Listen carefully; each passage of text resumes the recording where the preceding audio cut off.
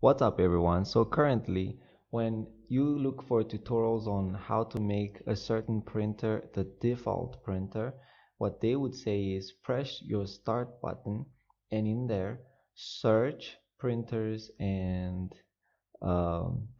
scanners. And when you look for printers and scanners on mine, you're supposed to right click it and then you make that your default device, but mine doesn't have that option. If you go to manage, well, that's just complicated to try and go through all of that stuff. So what you need is the old style Windows 10 view.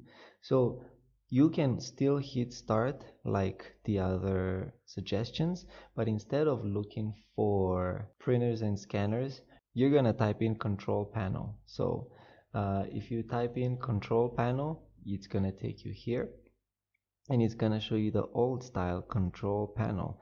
And here you can either go to search and type in printers and devices, or just look at the icons here. Mine is over there. I'm just gonna click on that and you can see this is the old view, and you can right click on it and set as default.